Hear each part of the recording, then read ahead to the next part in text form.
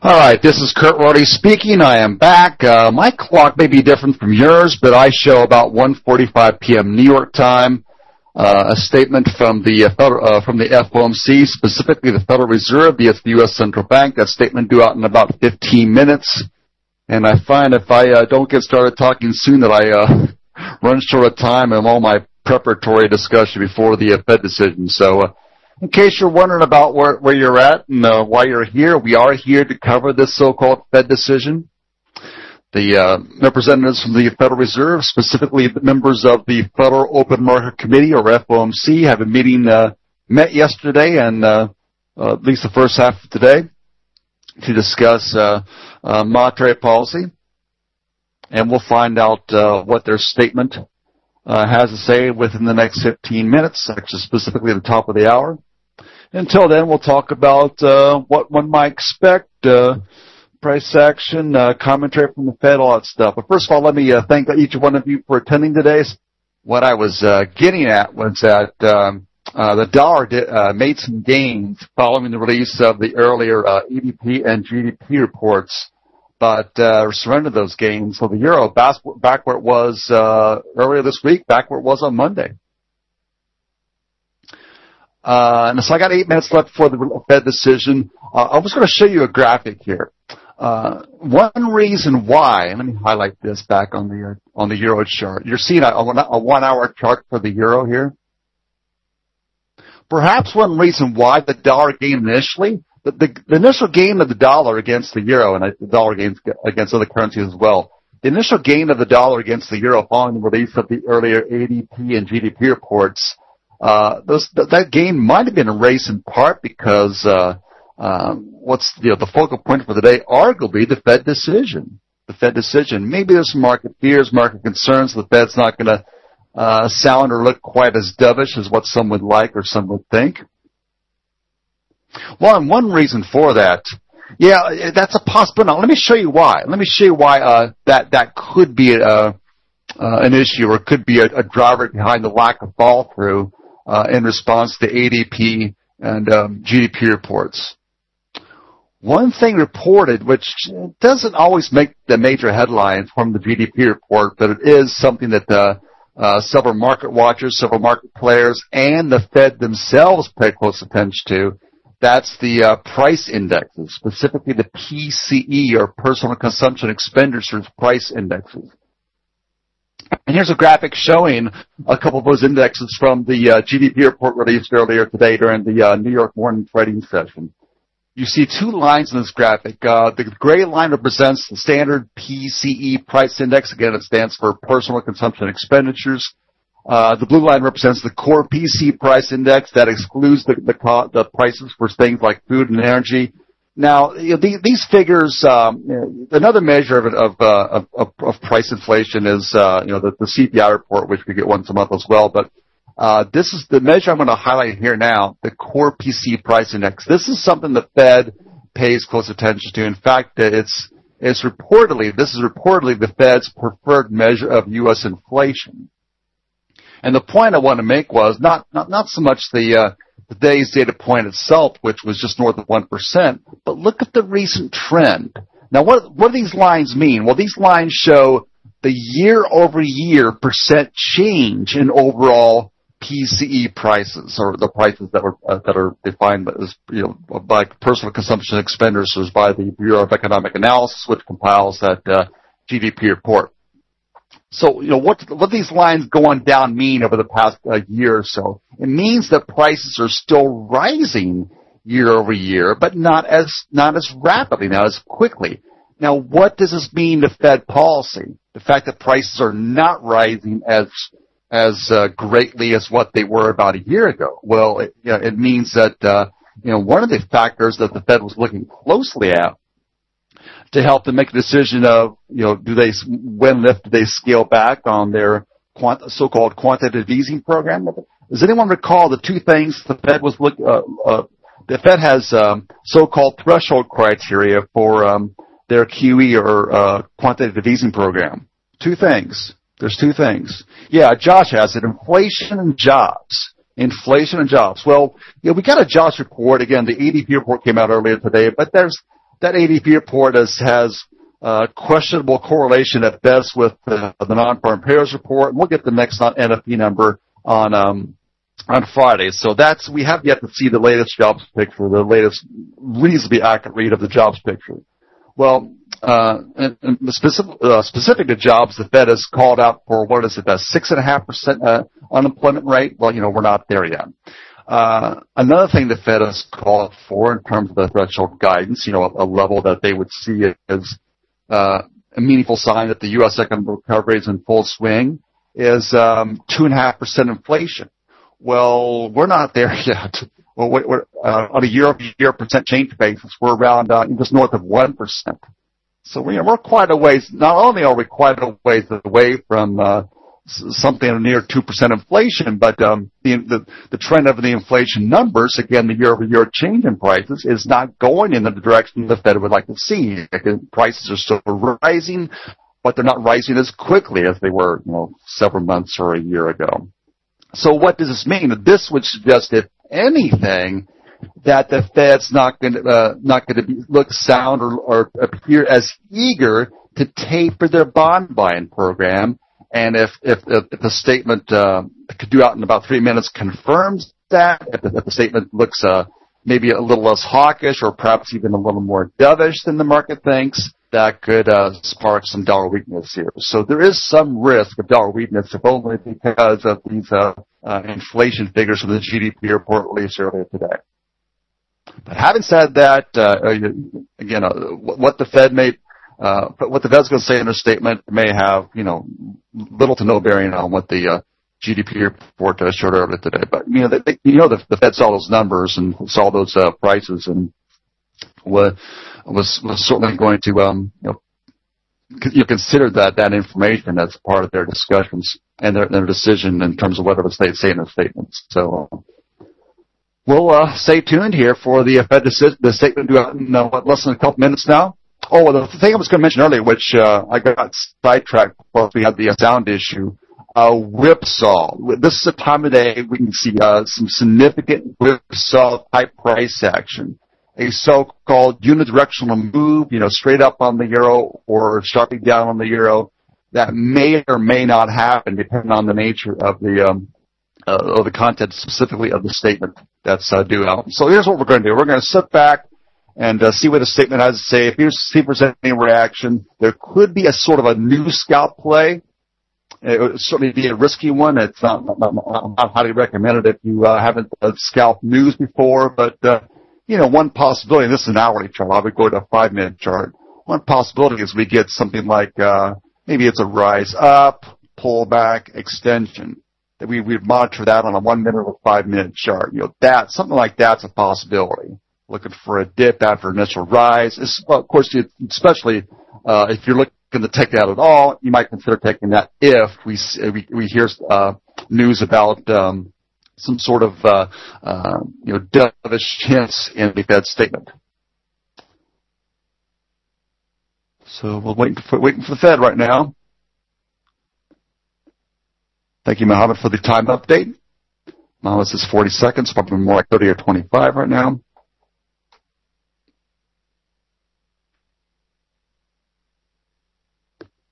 So I want to be silent here for a moment, and we're going to wait for the Fed statement.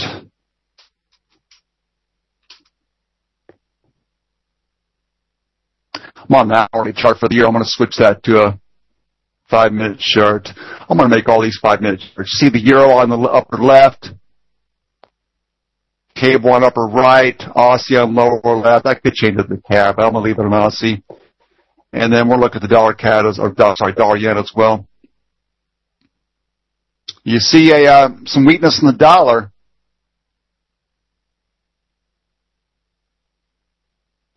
I turned off my TV, so I don't have any news from that perspective. I just lost trade the news, my news service. Let me get that back going again.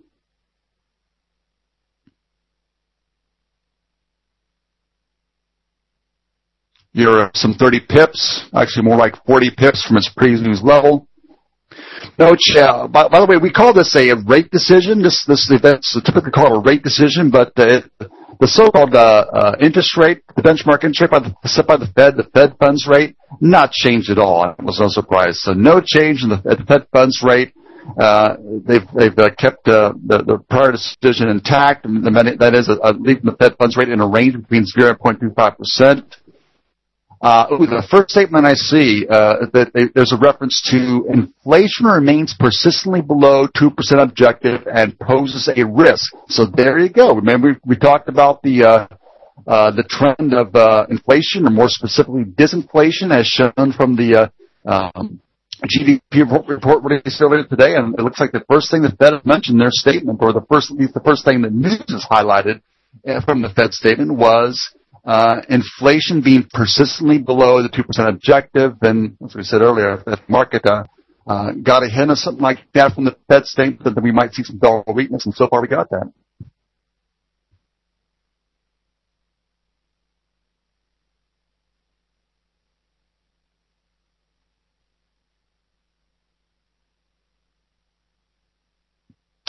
This platform is even lagging as well. I can tell from the price action. It's not real time, but we're close. See it? You got the rise in the euro there. I'm highlighting a 1 minute candle now. You see the euro rise of about 30, 40 pips.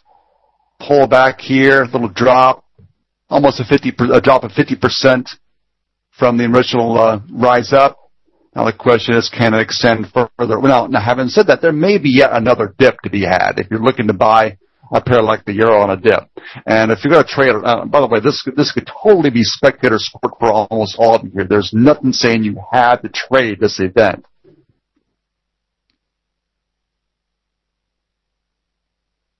Yeah, euro kind of sold out after that initial rise.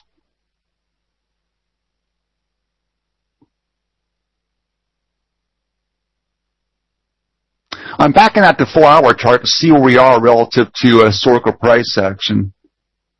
If you look at the price action thus far this week, the euro has definitely shown a tendency to top out around 133, the psychological level. You know, given that it's not crazy to wait for a drop. If you're going to trade this at all, not crazy to wait for a drop down to and a stall in price action closer to 1.33, which again was previously resistance up until about this, really the past 2-3 days this week. Another option, if you're going to look into trade this at all, is wait for a higher high, and then look for a pullback.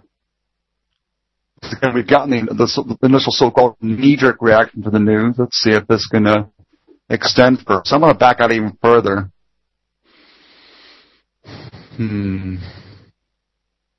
Let's see what we got.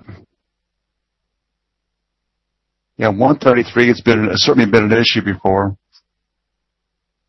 And probably what I'll do as well is, here we are back at 133. Be careful here. Again, whipsaw type price action is a real possibility. In other words, let me face this chart to illustrate what I mean by that.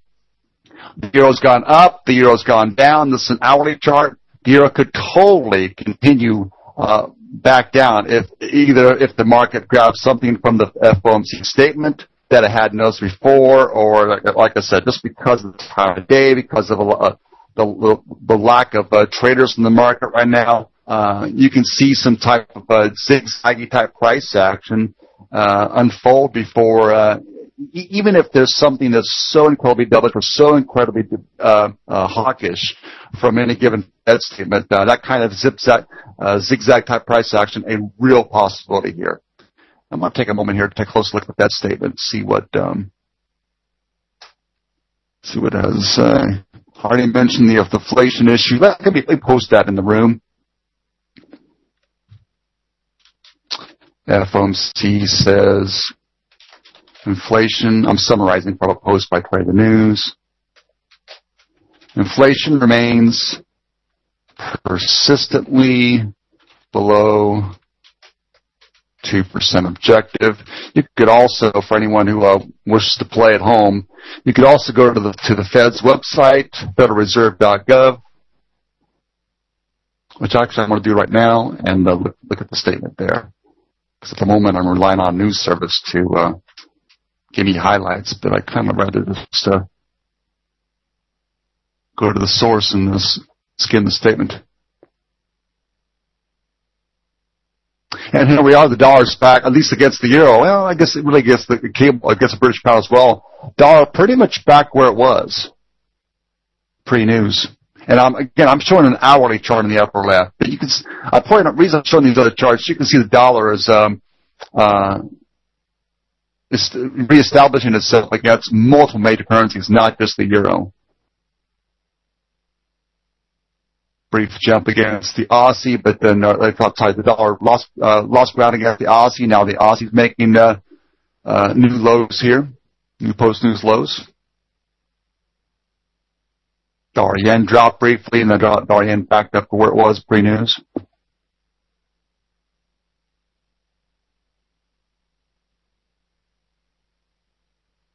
Skimming the Fed statement right now.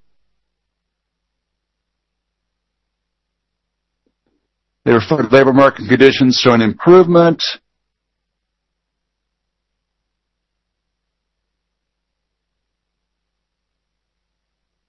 Economic growth will pick up from its recent pace. Yeah, and at the end of the second paragraph, if you happen to be looking at the Fed statement on your own from at federalreserve.gov, the last sentence of the second paragraph of the statement refers to the inflation comment that we referenced earlier there. The committee recognized that inflation persistently below its 2% objective could pose risks to economic performance. But they anticipate that inflation will move back toward its objective over the medium term. So good luck with that, guys. The committee decided to continue purchasing additional agency mortgage-backed securities. So and this is, by the way, it's no surprise that the Fed decided to maintain, for now at least, their pace of asset purchases. The meeting that's likely to attract the most attention with regards to the potential tapering of bond purchases, that would be the September meeting.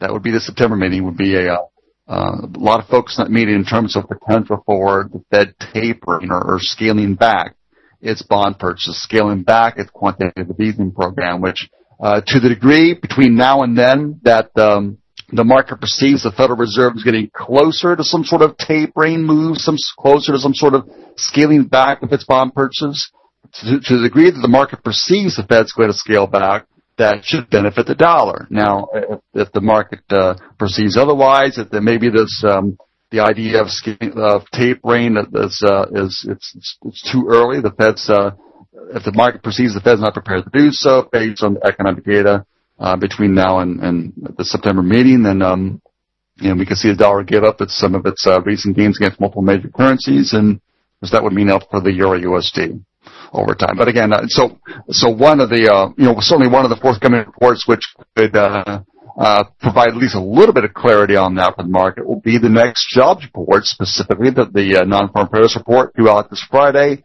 at 8:30 New York time. And so looking at the euro here, the euro at 32.90, 1.3290 on the euro. Again, just whipsaw type price, not terribly whipsaw. I've seen much worse following a Fed decision, but bottom line is the dollar, at least against the euro, virtually unchanged at the moment.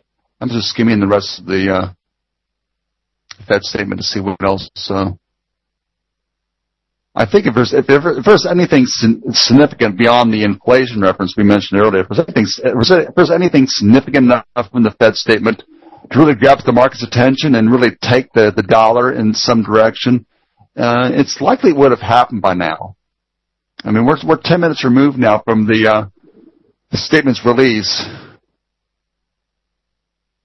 And I don't have any stats available to me on this, but my perception, my intuition tells me that by now, if something would have happened, if there would have been a big move that would have materialized on the dollar, it would have happened by now. Now, it's certainly not impossible for the dollar to get going here, either in terms of strength or weakness. But as time goes on and the moment is stalled, the longer time goes on, and the dollar remains sort of stuck here where it's at against other major currencies. The longer the dollar remains stuck, the more less likely it will really do anything, at least do anything meaningful. I'm skimming through the rest of the Fed statement now. Looking for any differences, especially from the last statement.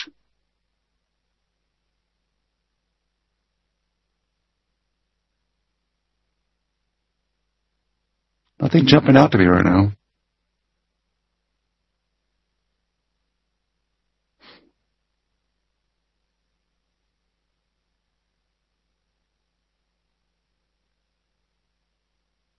There was one dissenter in the Fed vote.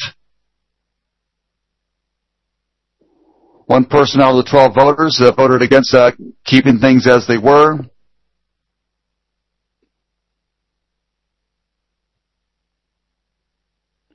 Specifically, it was Esther George. Esther George voted against the action.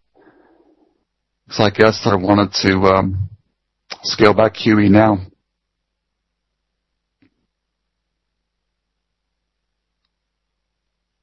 Just south of 32.80 on the euro now. I could go back to 5-minute chart. Can't say that really matters either way. Again, the dollar says it's hanging on. But if you look at a chart like the euro here, I've got a 5-minute chart for the euro USD. I don't know about you, but I find it difficult to justify buying the dollar here against the euro, or specifically shorting the euro here. I'll tell you why. Again, this is a 5-minute chart. You can make a case for a line about right there. I just added on this separate line. Let me drop this other line first. I just added a line at about 32.75. You see why I added that? I'm going to freeze the chart for a moment. You got highs there and here, pre-news low there. So, this area has been an issue. So this could viably be support, and, it's trading one-on-ones. You don't sell at support per se until the support's been broken. So, other than that brief venture up near 33.35, immediately post-news, where, it's not surprising you see a sort of knee-jerk reaction news. Other than that, we've sort of been stuck in here.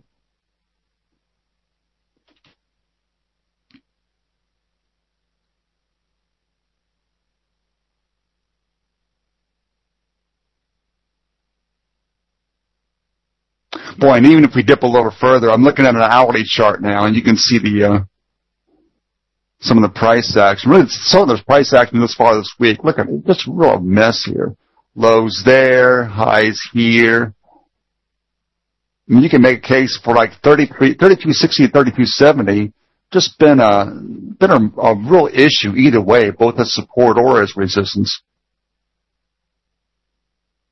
So, given that we're amongst this muck right now, and I think you safely call it muck, given that we're back amongst this muck that has pretty much defined the euro's price action this week, it's, I find it difficult to do anything with this pair right now. Anything.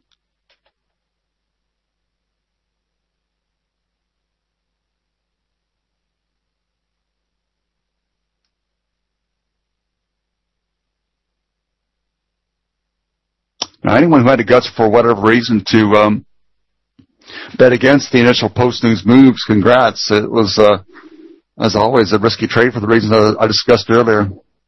Potential for whipsaw-type price action.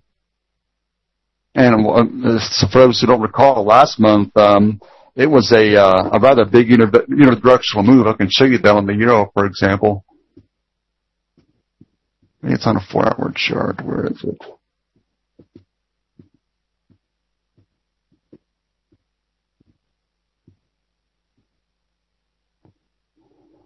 I think it was here.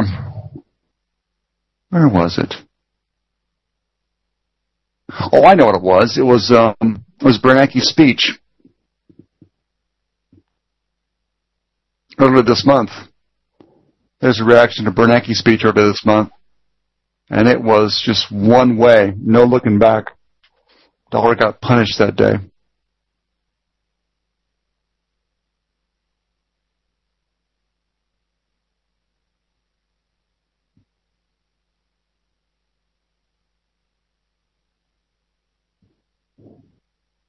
I'm looking at the chat now, see if there's anything I might have missed.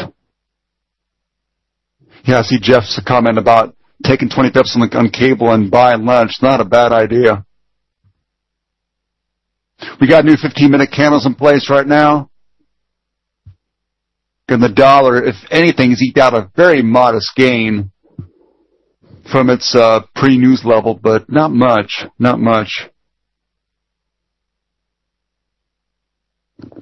Yeah, Black Cat mentions the euro and range traders have it. It really is. The market needs something new to focus on. As I see it, you can make some arguments that there are things happening, perhaps even in Europe, the market should focus on, but for whatever reason, it's choosing not to. At the moment, as I see it, the next event, or maybe put it another way, the big question mark for the market right now. I mean, remember there was 2 years ago or so, maybe 3 years ago. And you can even say as we've seen it last year, one of the big questions for the market in recent years has been, does the euro remain intact? Does the eurozone remain in its present form, or does someone like Greece or another country leave and drop the euro? That was a big question mark. So that affected any news out of Europe. Any comments by the likes of Draghi or even some other European officials, namely Germany's Finance Minister Schäuble. Headlines like that really affected the euro. But right or wrong at the moment, the headlines out of Europe, well, some of the not nearly the kind of headlines we used to see out of Europe, but whatever headlines we do see, whatever economic data we do see out of Europe, it's not really affecting Europe's single currency much, not affecting the euro USD much.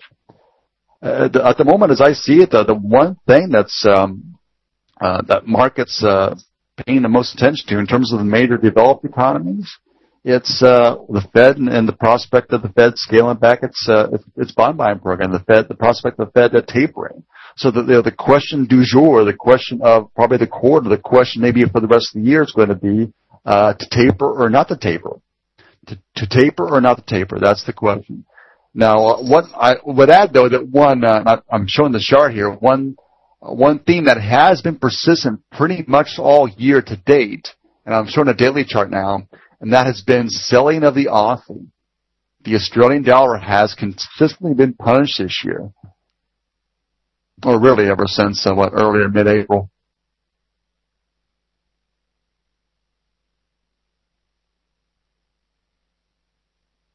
And we just made new, 3-year lows today on the Aussie.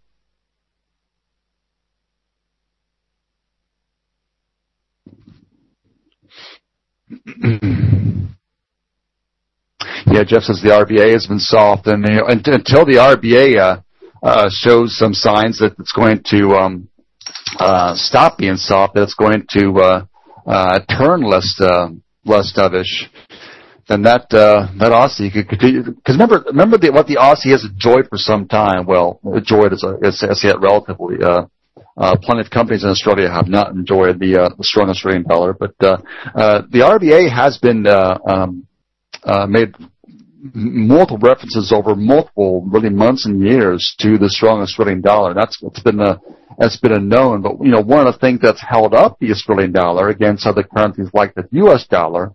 One thing that's held up the Australian dollar has been interest rate differentials. Well, of course, the Chinese growth, the growth of China, and China being a big buyer of the commodities from Australia is certainly a factor too. But interest rate differentials have always been a key driver of the currency market, and the idea that while other major central banks were keeping rates low or pursuing quantitative easing programs. All that's happening, by contrast, the Australian Central Bank, until recently, has kept rates as is, over 3%, but no more. The Australian Central Bank has resumed another rate cutting cycle. Now the question is, when will they stop cutting rates? Notice the euro perking up again. Let's get back to a short-term chart on the Aussie here.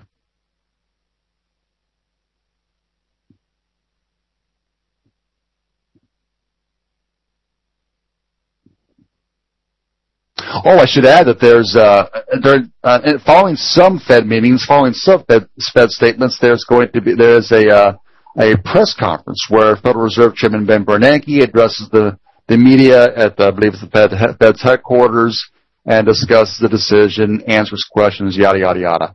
No press conference today. No press conference today. Now, there will be a press conference following the next Fed decision I don't have the date in front of me. It's sometime in September. Next Fed meeting in like early to mid September, and there will be a press conference then.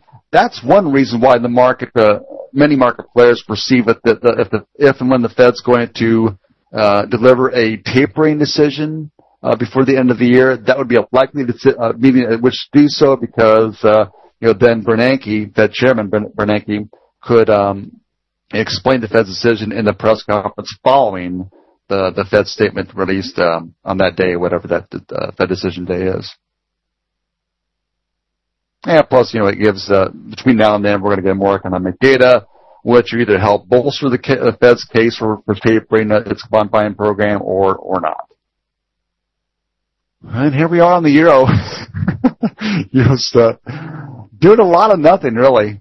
Now, yeah, it's gone up, it's gone down, but again, we're really unchanged. We're really unchanged in the 20 minutes since the news, and again, without any Fed press conference, there's I don't see how it's reasonable to expect much anything. Yeah, I mean, could the dollar retreat again and the euro see its posting its highs again? Yeah, it's very possible, but it's also very possible that the dollar just could have waffling here, and then we could end up like straddling 1.33 for the next hour or so.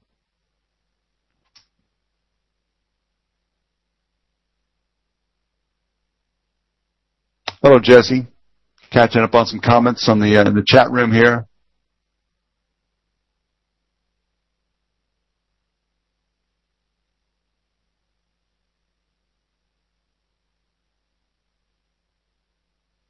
Economists think in August.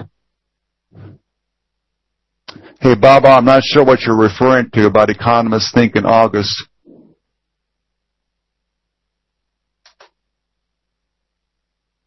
I'm not trying to pick a fight or an argument here. I'm just not sure what you're referring. Oh, a rate. Oh, okay, Aussie rate. Yeah. Okay, I'm with you there. Yeah.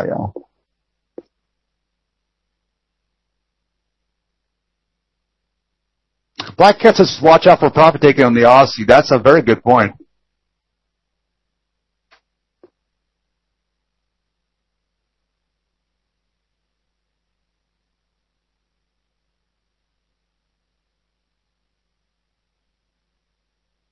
You're approaching 133 again.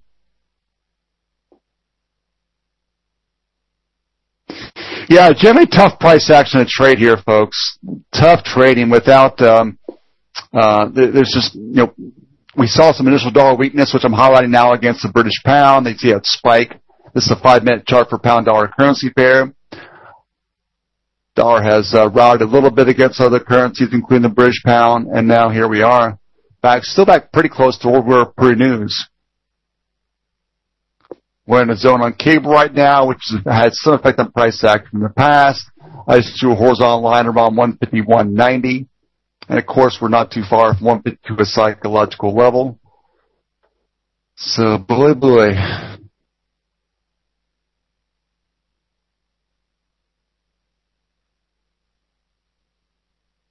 going to go to a chart with indicators now on the euro.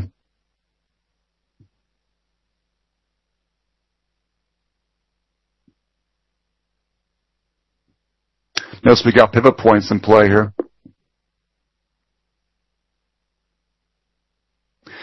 Daily M4 and R2 pivot points, classic resistance pivot points, weekly R1 you can just make out on the top of my 4-hour chart right there.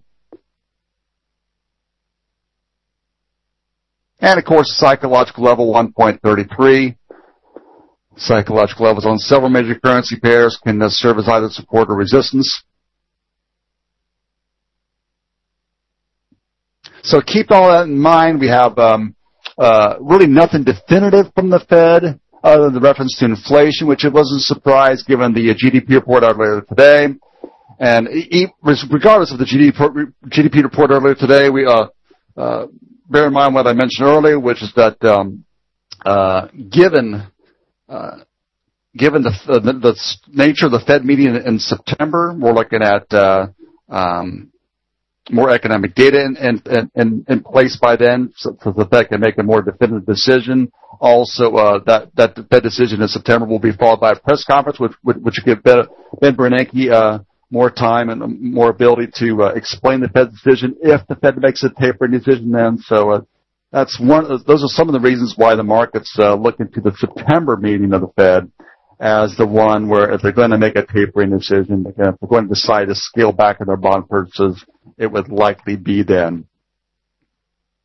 Not impossible for the Fed to scale back before the end of even after that, but before the end of the year. But it's kind of interesting how September has been if you look back in the past 3 or 4 years, September's been a very common time for the Fed to make a key decision. They've introduced at least one, if not two, different quantitative easing programs at their September meeting. Not unusual at all.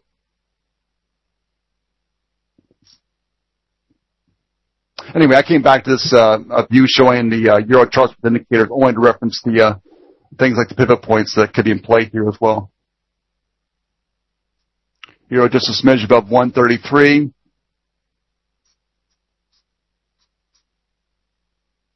One thing I would add, in addition to what I mentioned earlier about price action, do you buy there? Maybe you did. You had a daily central pivot point, several moving averages on the hourly chart there.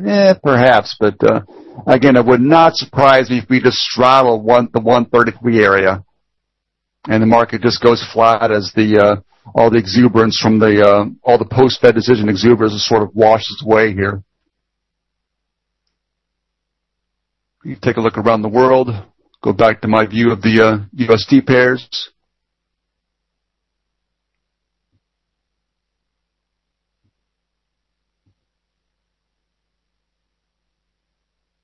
Dollar yen's an interesting one, if only because I expect a little more out of the yen following the elections in Japan. Now we did get some yen weakness, probably accompanied by a little bit of dollar weakness.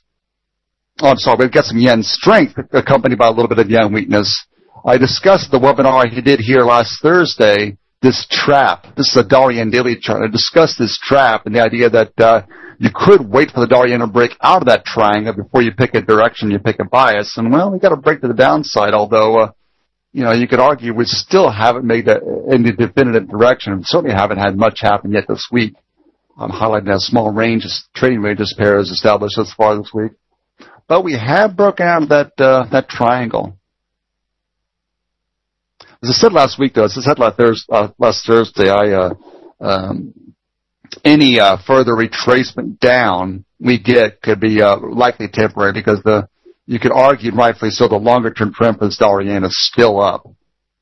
And what could happen over the coming weeks and months is that the dollar yen, until we get some new commentary out of the Bank of Japan, until we get perhaps a new policy or 2 or 4 out of Japan's Prime Minister Abe, what can move the dollar yen more in the coming weeks and months could be the Fed's outlook, the Fed's decision, again the probability of whether or not the Fed will taper.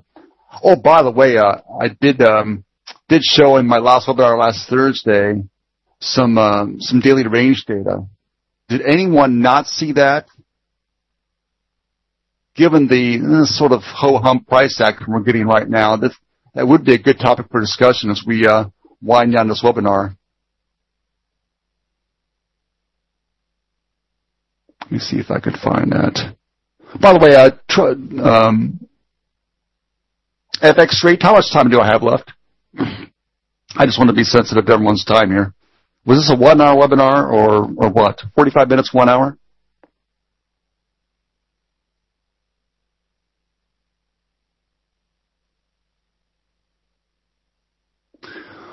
Oh, the question is, can an hour and 15 minutes really?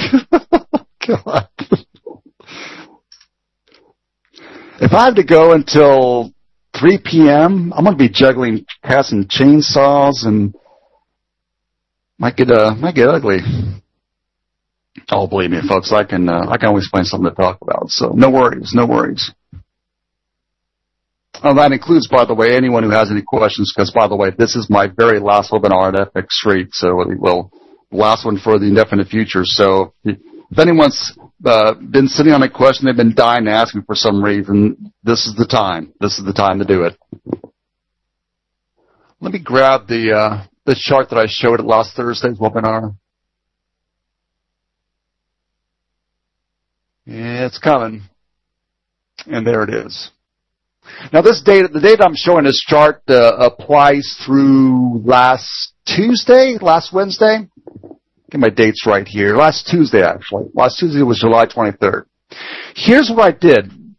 And by the way, even if you were at the webinar last Thursday and heard me discuss this, and there's been a little bit of repetition for you if you saw this last Thursday or heard me discuss this last Thursday. But remember, repetition is the mother of learning, and perhaps you missed a thing or two. What I show here are 20-day moving averages of daily ranges for each of four different major currency pairs. So, for example, again, this was as of last Tuesday. Specifically as of last Wednesday, because I showed let's just make it Tuesday for simplicity's sake. So I'm going to look at the dollar yen, for example. Notice how right there is the most recent data point on this chart for the dollar yen. The dollar yen moving average for daily range represented by the red line in this chart. There's the red line for the dollar yen. So what does this point represent? Well, first of all, that point's about almost 110, just shy of 110 pips per day. So what does that mean? Well, as of last Tuesday,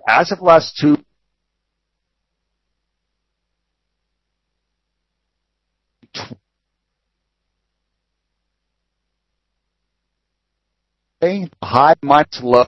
So you take the high price, you take the low price for each of those 20 days. You get a range in pips. So you have 20 numbers, each in pips, representing 20 days in the range for each day. You take the swing figures, you calculate an average, and you get the figure, which again, in the case of last Tuesday, was about nearly 110 pips. So you get a snapshot of last Tuesday, it was about 110 pips. Now, back in mid-July or so, was closer to 50 pips. So we've come a long way on dollar yen. Now, dollar yen volatility isn't anywhere near what it was earlier this year. We topped out at 180 pips per day on average for dollar yen earlier this year. We're not anywhere near that now, but however, dollar yen still is moving some, and certainly showing more volatility than it showed before.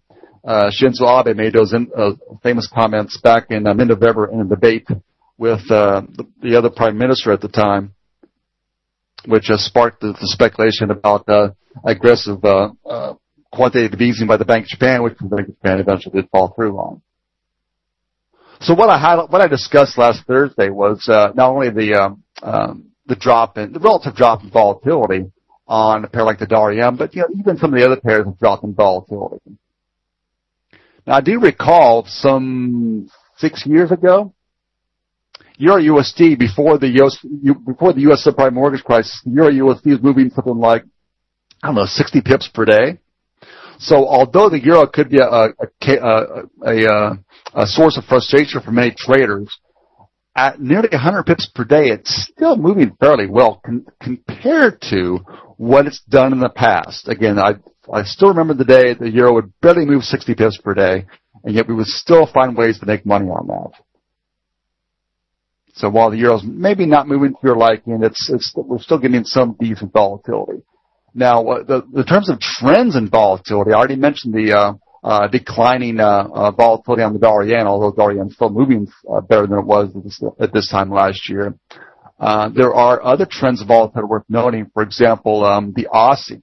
We know the Aussie's been trending this year, specifically since early to mid-April. As I discussed earlier, the Aussie's been trending down. Of course, with trends often come greater volatility, and you can see that. Let me reset this marker on this graphic. So here, this represents the moving average for daily range for the Aussie. You can see the move. And let me change the color of that marker.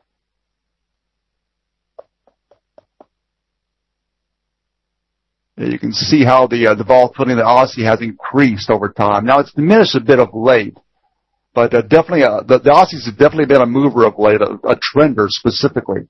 And you can see that reflected in the increase in volatility. In fact, look, if you look over the past year, the Aussie hasn't shown you a whole lot in volatility between 60 and 100 pips per day for much of the last year. Well, that changed in April, as I mentioned earlier. Volatility's increased. Now it's down a bit lately, but probably down a bit lately only because of the so-called summer doldrums. Volatility in the foreign exchange market, barring any major fundamental events, volatility does tend to decline a bit during this time of year. Especially July, maybe even parts of August as well, since nearly all the Europeans are on vacation at this time. But one trend that does strike me a bit, and it's on this graphic, is the pound, otherwise known as cable. That is the blue line. Look at the blue line on this graphic. Let me change the color of this. So I'm highlighting in light blue the trend in volatility, that is 20-day moving average of daily range on the pair known as cable.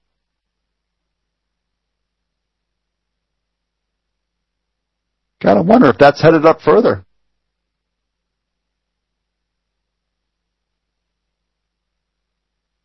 Now again, we're down a bit of late. Again, this was through mid last week. But again, a lot of pairs were down of late through last week because of the natural overall market declining volatility. But the point I want to emphasize with the magenta colored marker is of these four major currency pairs, the one pair that has held up in terms of volatility over the past month or two is really cable, right in here.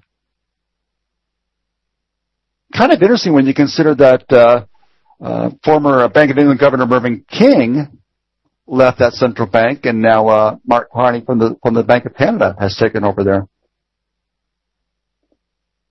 So is the market going to start paying more attention to cable? Perhaps market anticipating some new policy moves by that central bank with new ownership in place. Well, I said by ownership, I mean the new governor in place. That's a possibility. Now, in terms of any trend on cable, that may not really materialize until maybe not even next month. Maybe it's going to be September before that materializes. Now, keep in mind on cable, though, not only what the Bank of England is doing, but certainly what the Fed is expected to do, or what the market anticipates the Fed might do. It could be interesting because what if you think about the what-if scenarios, right now, right or wrong, the market perceives the Fed's going to eventually taper. Now, compare that to what the market thinks the Bank of England's going to do. If we have a situation where the Fed's expected to taper, and yet does the Bank of England stand pat, or even do some of its own, or suggest some of its own version of tapering? That can make for some tough trading. Remember, what you like in terms of let's back up that. What a lot of traders like. What a lot of traders like to see is a trend driven by things like, shifting interest rate differentials, which in turn are driven by changes in monetary policy. So, let's put it even more simply. Markets tend to like it when one central bank is doing one thing and another central bank is either doing nothing or the complete opposite. That's the stuff trends are made of, and that's the stuff that good weeks, months, and years are made of whether you're a trader or a hedge fund. So that's keep that in mind when it comes to not just the Fed versus the Bank of England, but also the Fed versus the European Central Bank. Remember what the ECB did there recently? They just issued their own forward guidance, something new for the ECB. Hasn't happened yet, but it's something worth watching, and that is if, by the way, the euro back near its post-news highs, if the Fed does in some way, shape, or form in the coming months, maybe it's going to be at the September meeting, if the Fed does in fact decide to incorporate some sort of tapering measure, scaling back its bond purchases, not buying as much. Whereas if the European Central Bank, by contrast, actually hints at either a forthcoming rate cut or take their deposit rate negative or some sort of dovish move, some sort of a stimulatory move, that's going to break the euro. It should break the euro, I should say, out of this recent stuck place we're at around 132, 133.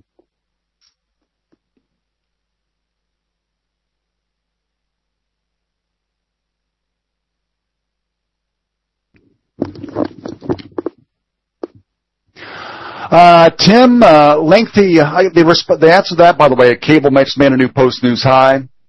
Long answer, Tim. I've been doing this a long time. There's an area that intrigues me right now. An area I'm actually an industry. I guess you could call it industry, a sector that I'm actually very well suited for, that I've really ignored for like 6 years. It's called big data. Big data. I'm doing some work in that now, and I'm looking at some other opportunities in that right now.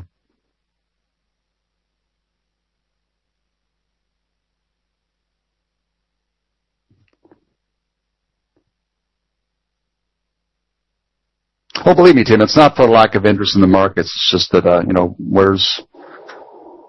what's going to interest me, and where are my services most in demand? I'll tell you, this whole big data area is whether it's companies, individuals, there's a lot of data being created, and there's just not nearly enough people to make sense of it, or to create tools which make sense of it. So it's an area I've been watching for a while, and it seems like as good a time as any to delve into it. Well, thank you, Wayne. I appreciate that.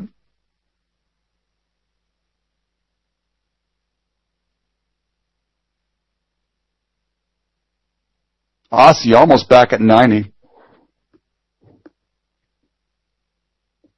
I thought I had another graphic for you guys.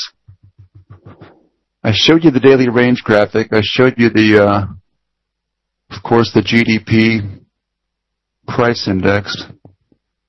By the way, given the technical issues earlier, my sound was choppy and stuff. Did anyone not see the discussion on the price indexes?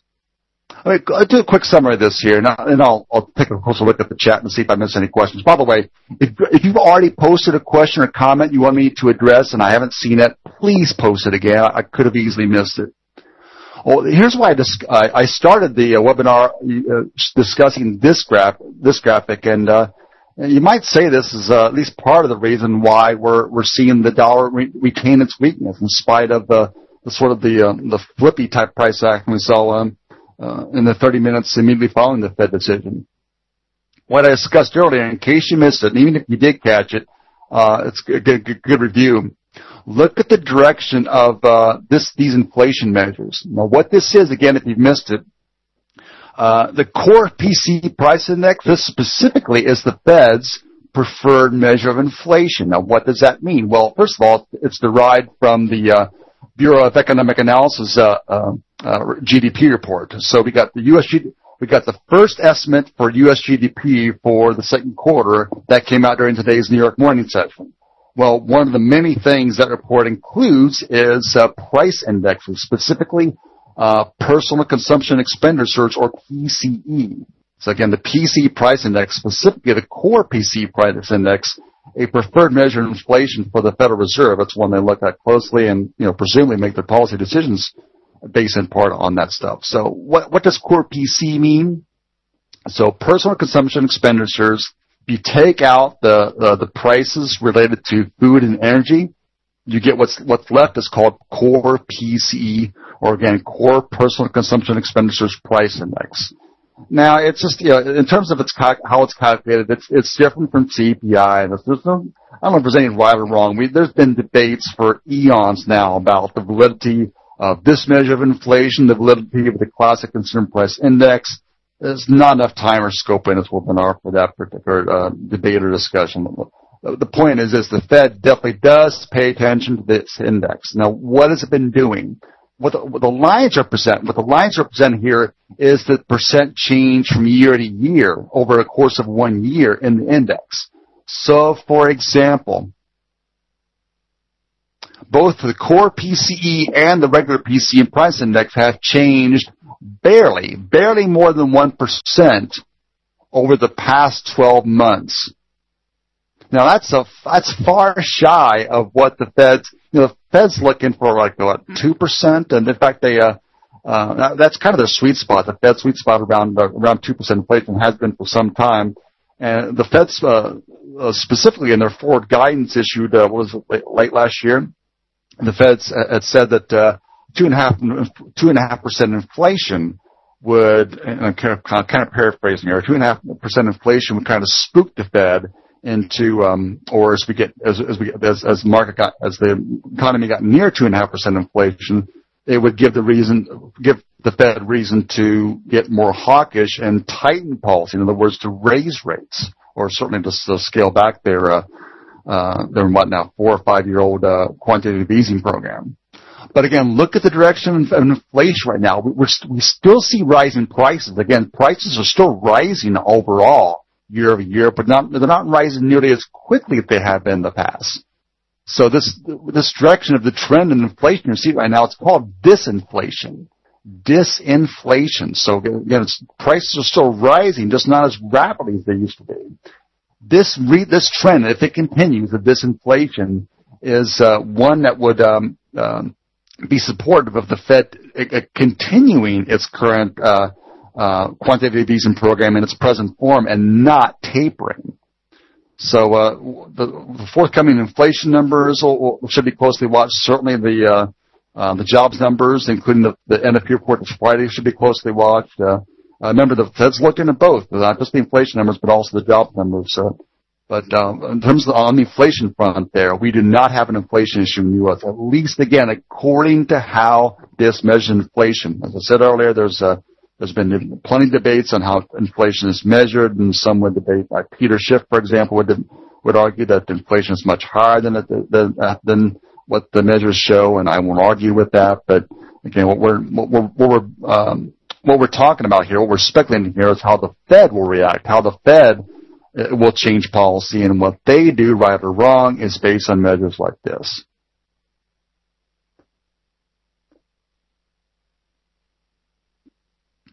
So it's interesting. We have an economy that's, we're producing some jobs in the U.S. We just saw the ADP report released earlier today. 200,000 jobs reportedly were produced by the U.S. in July. Bear in mind, though, that, and of course, we'll see the NFP report on Friday, which will give us a good look at this, but I don't know how much the Fed officials talk about this. I've seen a couple references, I think, in the past to this, but as you watch the job reports, not just for NFP, but other reports which include references to the U.S. jobs picture, as you watch these jobs reports, you might want to dig into some of the details and look at things like the quality of jobs. Has anyone noticed that? Has anyone read anything, or even maybe dug into the numbers yourself and looked at the quality of the jobs that are being produced? Last time I checked, and this was about a week ago or so, we're still seeing some relatively low-paying jobs being produced. Some would call them low-quality jobs produced in the U.S. The strength of a recovery could be, at least the strength of the jobs picture would be certainly could be dictated in part by not just the quantity of jobs produced, but also the quality of jobs produced. I mean, it's one thing it'd be one thing to get 300,000 jobs when if the bulk of those were relatively low-skilled, low-paying jobs. Another thing is to get 300,000 jobs per month on average if a greater proportion of those were higher-skilled jobs, like information technology or programming type jobs, like accounting, like engineering. We're not seeing that right now, folks. We're not seeing that. At least not in the U.S., not at the moment.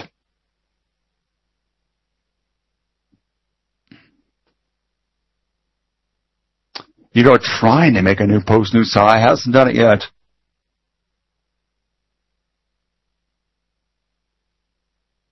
Yeah, we're nearing that weekly R1 that we mentioned earlier.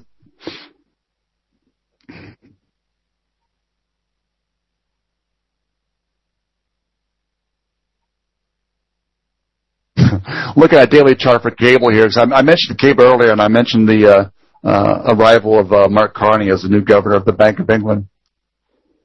Not the easiest of pairs to decipher now in terms of medium to longer term direction, but I still say a pair to keep an eye on, if only because of the rising trend in volatility on the pair.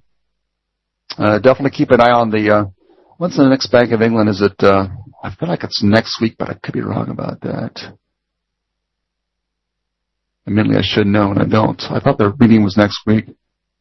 I'm referring to the Bank of England.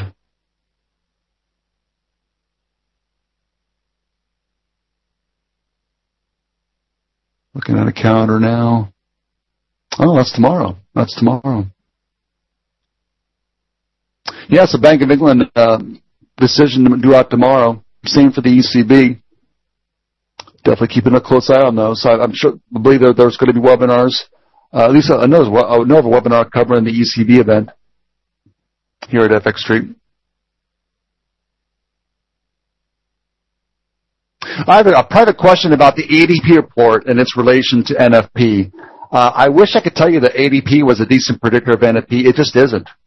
I wouldn't say there's no correlation, but the correlation is weak to maybe moderate at best at times.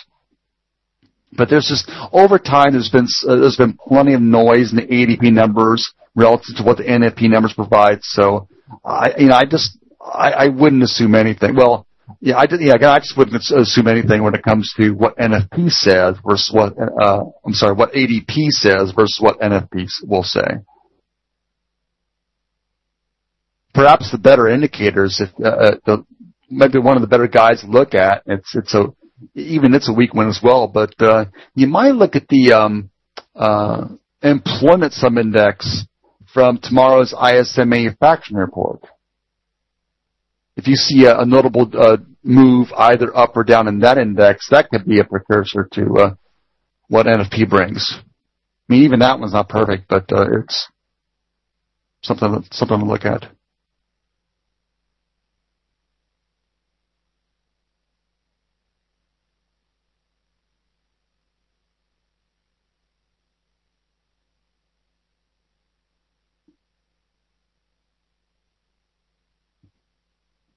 You have to make a new post-news high. Trying to, though.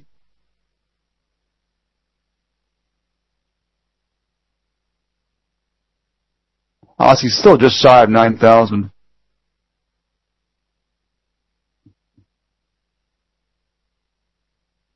Hey, cheers, Stephen.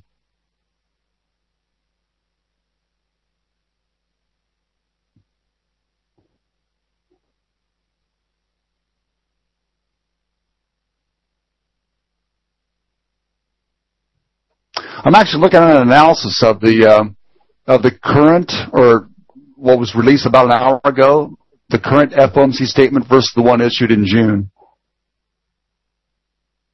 See if there's any noticeable differences there.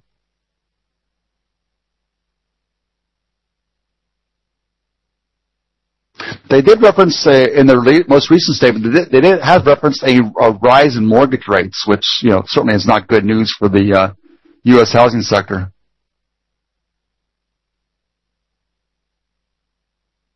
The reference to U.S. economic growth in the latest statement, maybe just a touch more upbeat. Last month they said economic growth will proceed at a moderate pace. In the statement issued about an hour ago, they said economic growth will pick up from its recent pace. So maybe a little upbeat there, but the dollar is certainly not reflecting that. But bear in mind how markets tend to work, and not always, but often enough, the market will pick one thing to focus on and move according to that. Now, does that explain this move we're getting right now? I don't know, but to me, one of the more notable takeaways from this FOMC statement issued about an hour ago was the reference to inflation. the risk that inflation will remain persistently below the Fed's 2% objective. And there's I believe we're just getting a new post-news high on the euro there.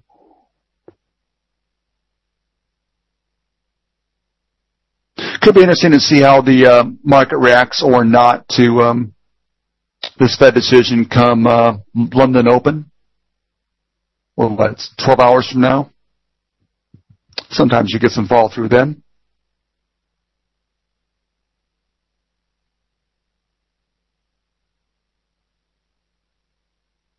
Not the most dramatic decisions, though, certainly.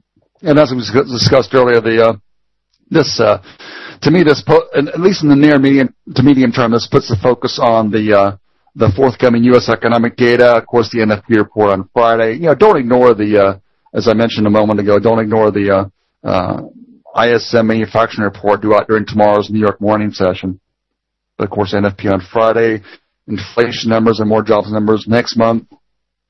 Oh, by the way, typically there's a Bernanke speech at the Jackson Hole Symposium near the end of August. But unless something's changed, last I checked, Bernanke's not going to be there. He has a schedule conflict, which I find very interesting.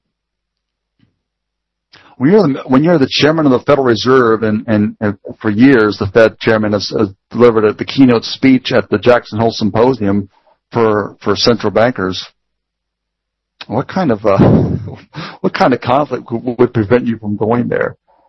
I don't think Bernanke's got a golf date or anything like that. I haven't even heard what the conflict is, but last I heard that Bernanke's not going to be doing the traditional Jackson Hole speech. I think one of you mentioned yields. I haven't even looked at the 10-year myself post FOMC. 260. Well, 261. I think that was north of 270. I'm talking about the U.S. 10-year government bond yield, the U.S. 10-year Treasury yield. That was something like north of 2 or right around 2.7% earlier today. It's now down 2.60. So that kind of makes some sense. Perhaps the bond market reacting a bit to that the Fed's reference to the risk of inflation remaining persistently below 2%. So 2.71 was the high of it. Well, if I'm not mistaken, this is the time when this is the time when the bell's supposed to ring here. The end of my scheduled webinar time. So even if it isn't, it should be close. So I want to thank everyone for attending. I want to thank especially FX Street for making not just this event, but all these events possible. Thank you, FX Street, for continuing to invite me back. And hey, what can I say? It's been real. It's been fun. I've enjoyed every minute of it. Anyone care to contact me following this for any reason? You may feel free to do so. There's my email address, Curt.Wehrley@gmail.com. Take care, folks. Good luck with your future trading. Cheers.